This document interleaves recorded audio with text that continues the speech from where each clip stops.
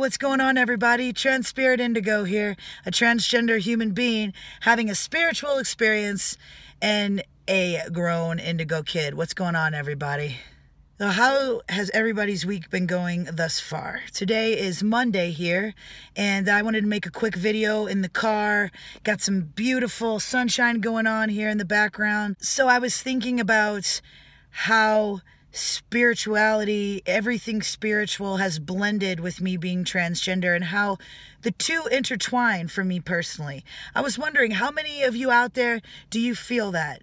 Have you come to the point in your life as well to where all things spiritual seem to matter more than your gender? Now, don't get me wrong. The gender thing, it all still plays a huge role in my life. I do still deal with gender dysphoria. And I'm not ashamed to say that. It's a very real thing. And I feel like by sharing, we can relate to one another and get through this whole life experience together.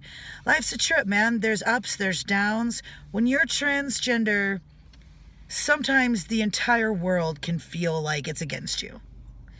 And what's helped me the most is to really do the best I can to pull myself out of any kind of victim mode, victim mentality of thinking that the whole world's against me or thinking that no one understands. Because I want to tell you, everybody, there are people that understand what you're going through. And there are also people that don't understand, but they want to understand. They empathize with you.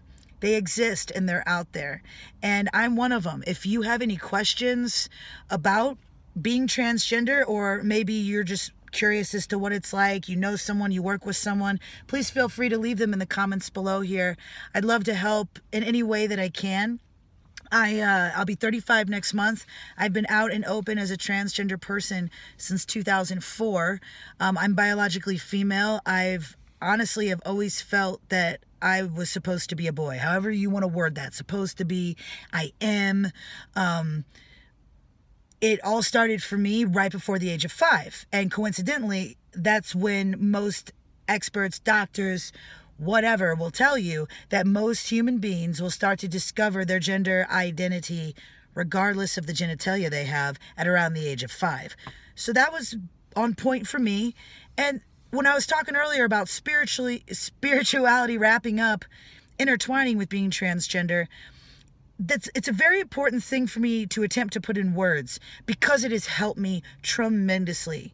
I lived almost a decade in my 20s, my late teens and my 20s, as somebody who was more in the victim mode, and I was not tapped into any kind of higher source or belief. I still had beliefs from when I was a kid and I was raised in a religion. However, I went into party mode. I went into victim mode. I really let myself go. And when I started to go back toward that light, the light within me, the light that is source energy, I never felt better.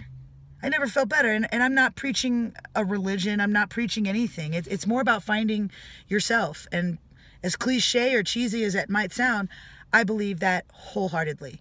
It's about going within and finding yourself.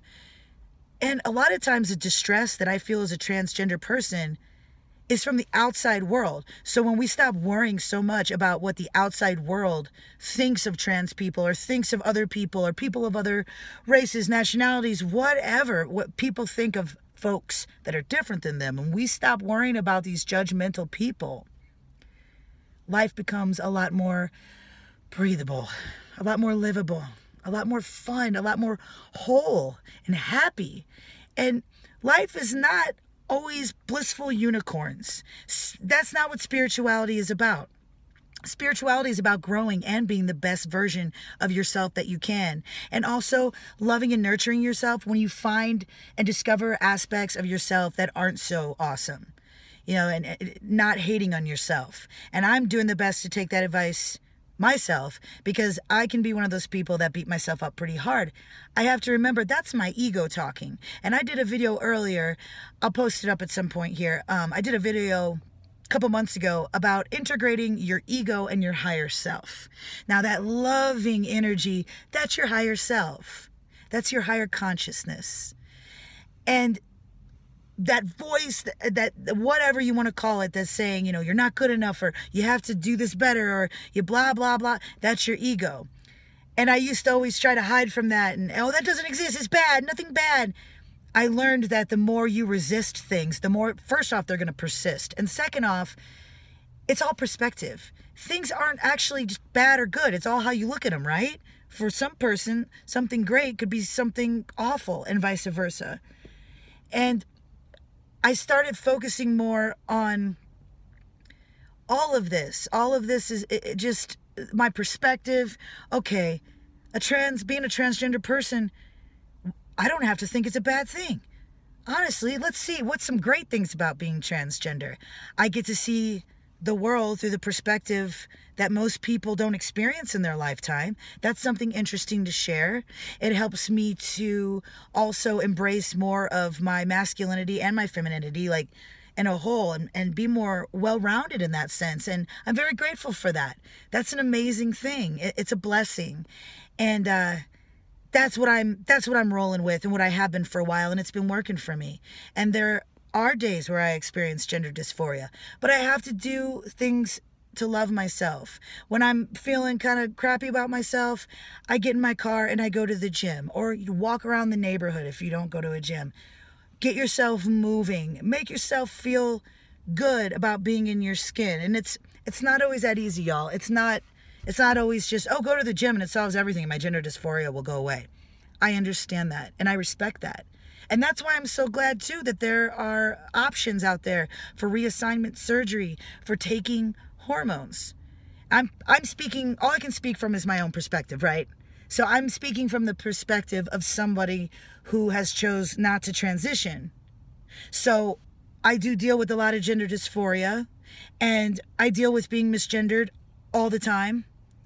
And it just, to me, it's just become normal almost, because I've been doing this now for so many years. Since 2004, I've been openly saying I am transgender, coming out of the closet, so to say.